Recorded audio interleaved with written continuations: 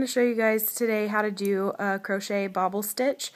It doesn't really matter what size hook you're using, it just depends on the project, but just to show you guys I'm using an eye, and this is just regular yarn. You just start with a loop on your hook and you want to chain an even number.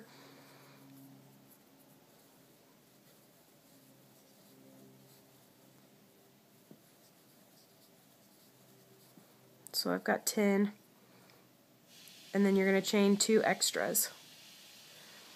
And you're going to yarn over and insert your hook and drop a loop 4 more times.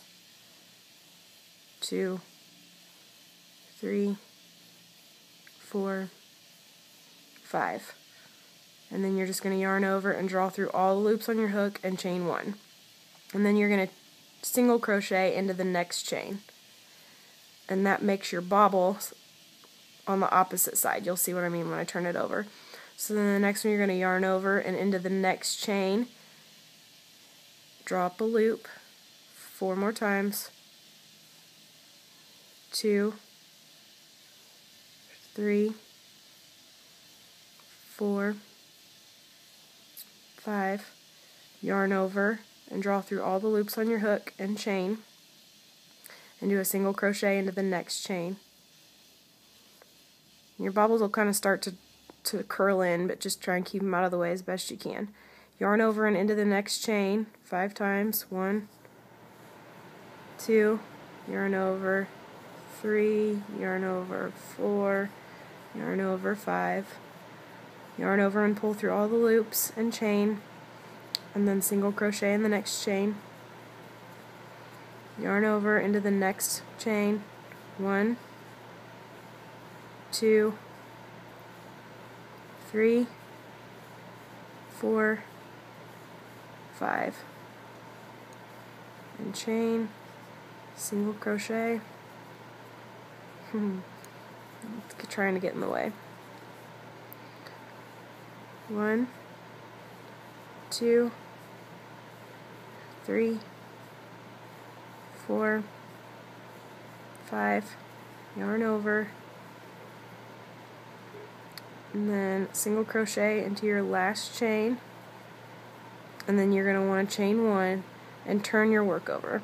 So you can see my little line of bobble stitches here. That's what it's going to look like. It's going to curl for a while until you have some more rows on there to keep it from curling. So now on this row you need to work a line of single crochets on this row. Otherwise, if you did bobble stitches, your bobbles would be on the back side of the next row, and you want all your bobbles to be on the front. So I'm just going to work a single crochet in every stitch across. Don't forget those little ones where you just did a little single crochet.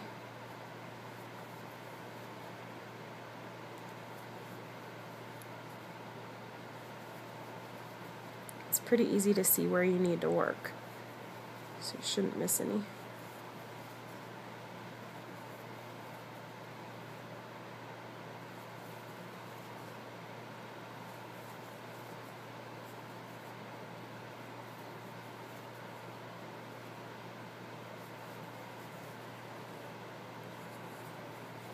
And then you're just going to chain 1 and turn it. For every other row, you should make your first stitch on the bobble row a single crochet instead of just starting out with a bobble. That's going to help kind of offset your stitches so that they fit in with each other nicely instead of stacking one on top of the other. So I'm going to do a single crochet in the first and then bobble in the second. 1, 2, 3, 4, 5, 5, yarn over and pull through, chain, and single crochet into the next.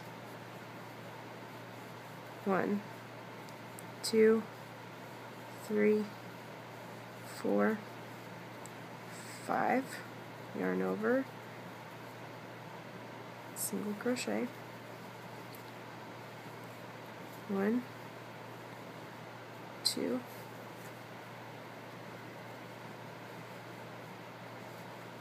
3, 4, 5, single crochet, 1, 2, 3, 4, 5, and single crochet. 1, 2, 3, 4, 5.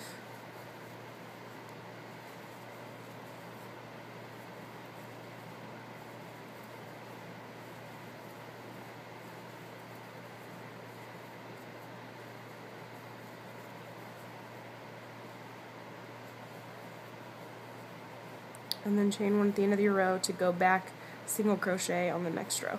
You can see how making this single crochet when I started this row down here kind of made this bobble sit in between these two, so your rows aren't going to come out strange.